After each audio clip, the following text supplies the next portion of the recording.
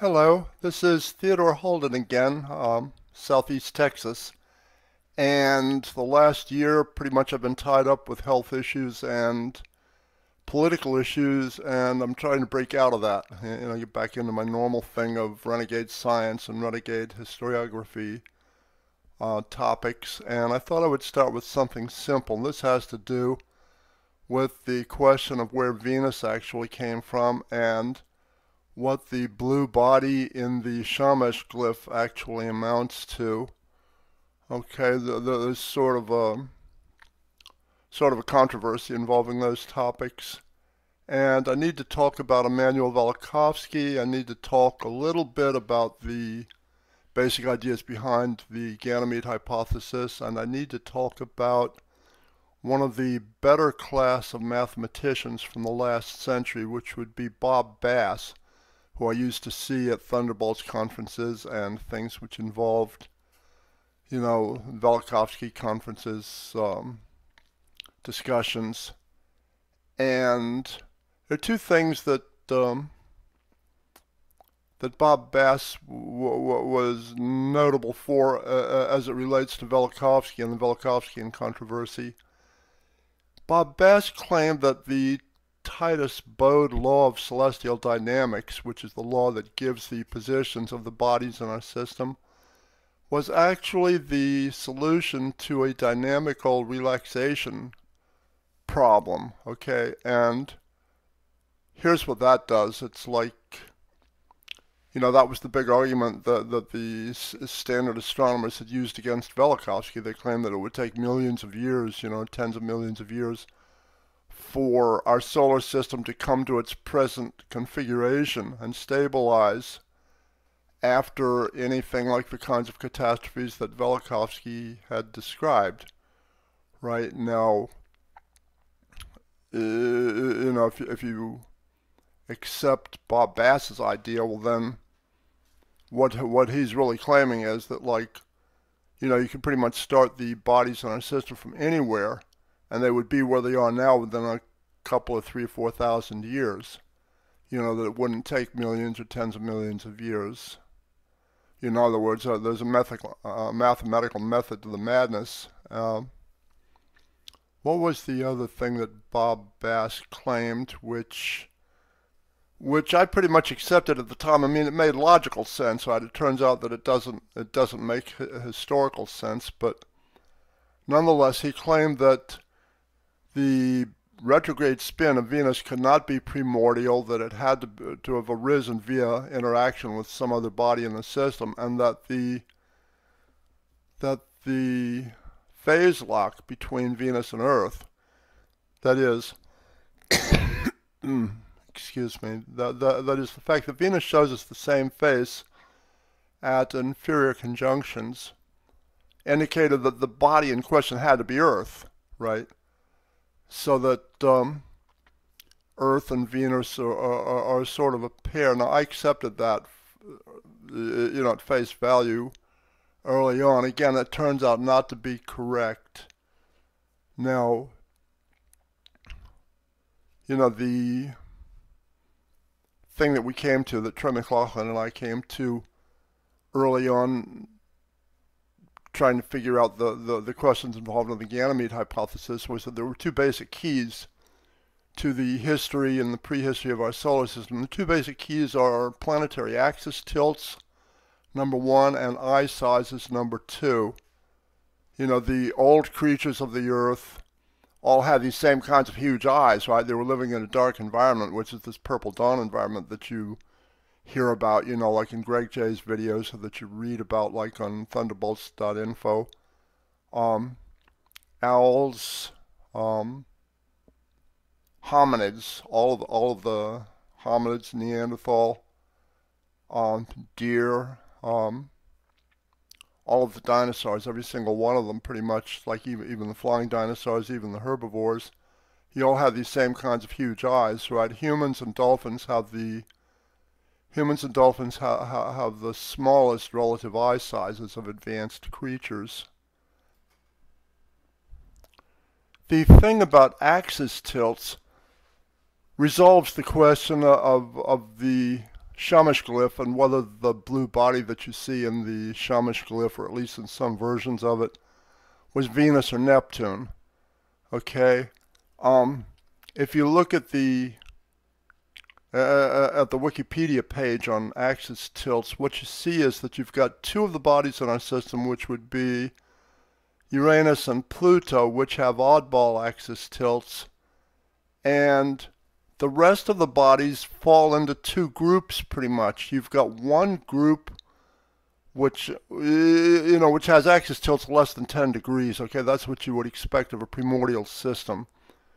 That includes the Sun with a tilt of 7 degrees, Mercury tilt of almost 0, right? Venus tilt of 2.6 degrees. Our own Moon tilt of 6.6, 6.7 degrees, right? Jupiter, a tilt of 3 degrees, roughly.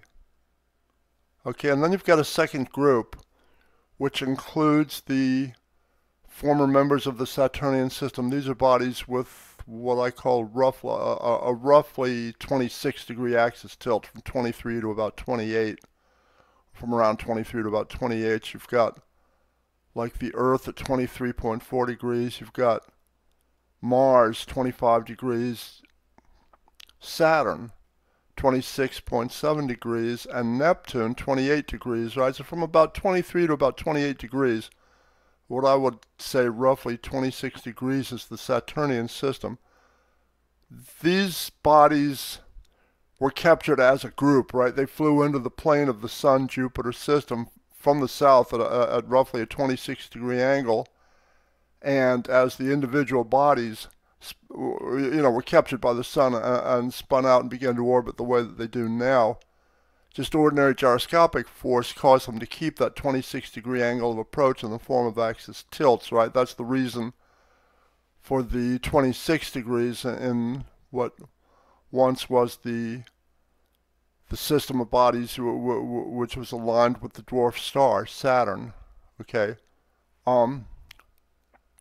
now you've got something which I should have caught, like at least no later than when I started investigating this thing about axis tilts and Ganymede, right? That says 12, 13 years ago. Okay, this is like a big mea culpa. This should have been obvious, right? I mean, I'm supposed to be good at putting two and two together. And this, like, I missed somehow or other, right? It's like, partly because of, just generally accepting Bob Bass's idea of, the Earth and Venus being a sort of a pair.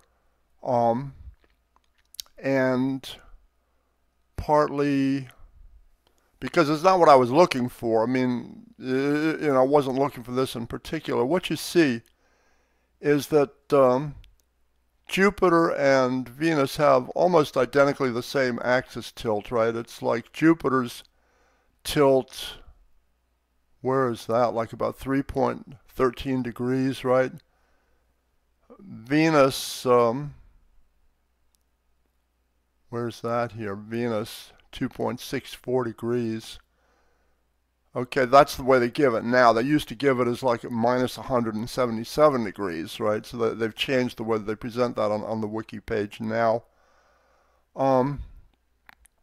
If you see, I didn't catch that, right?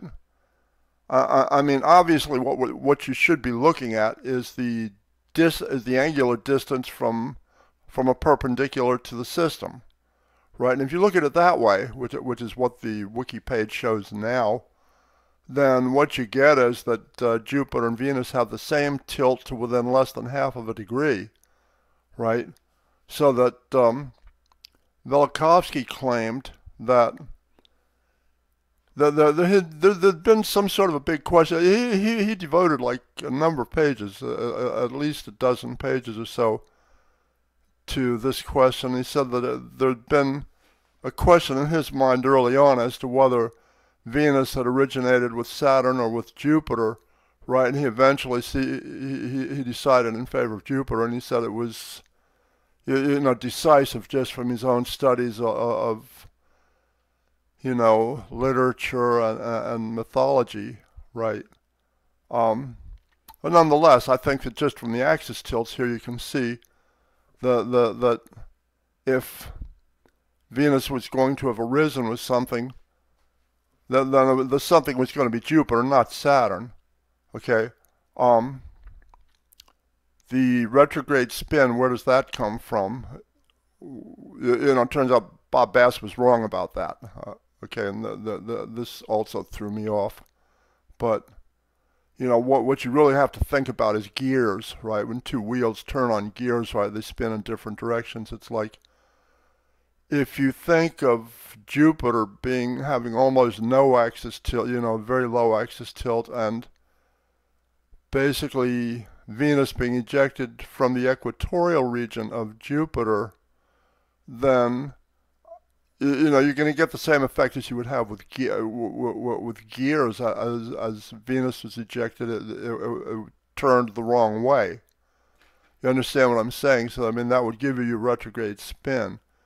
You don't need entanglement with Earth for that. Now the phase lock, I think, can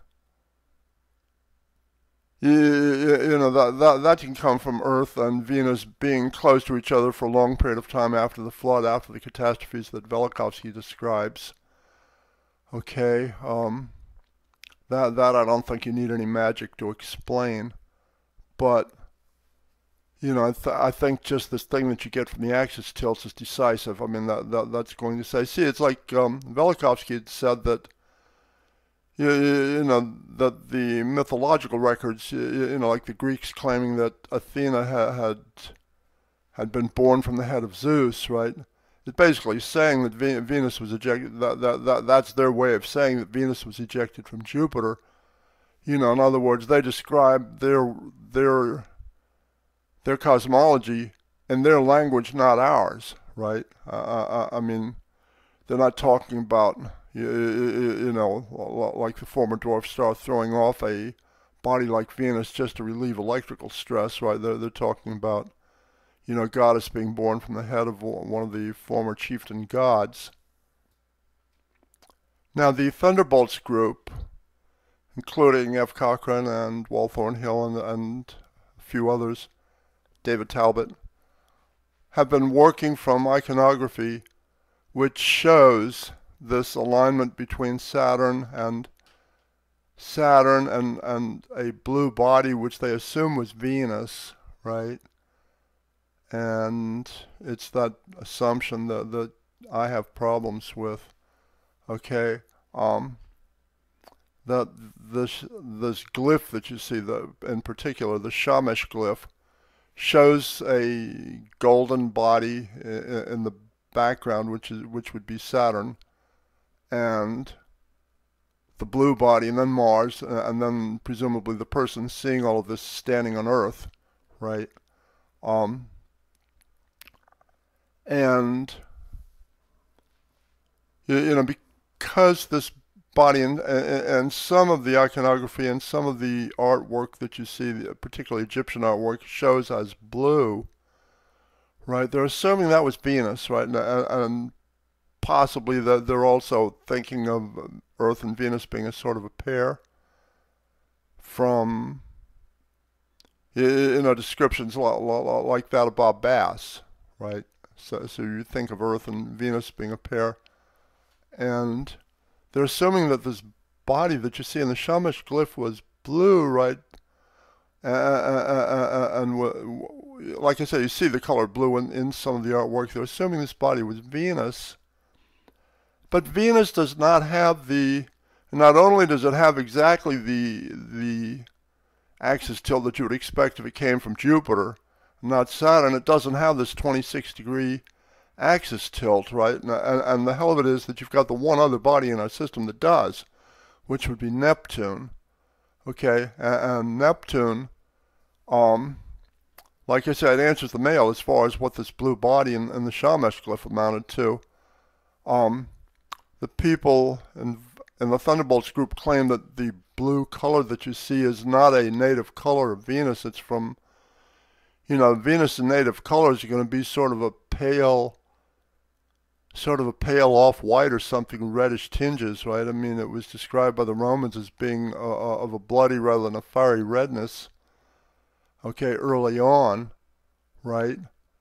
But there's no way to make blue out of Venus. They're claiming that, like, there is, if you look at, plasma physics phenomena, Venus being lit up by the Birkeland current between Saturn and Venus, okay, or between Saturn and this blue body that you see in the Shamash glyph. But like I said, it doesn't work. I mean, you've got another body sitting there which does answer the male. As for being part of the Saturnian system with the proper axis tilt for that. And then you've got Venus having exactly the same axis tilt to within less than half a degree of Jupiter, and that says that, like, Venus was part of the Sun-Jupiter system, and Neptune was part of the Saturn-Neptune-Mars-Earth system. And, like, well, how do Venus and Earth end up together then? Well, the answer is Bob Bass, right? The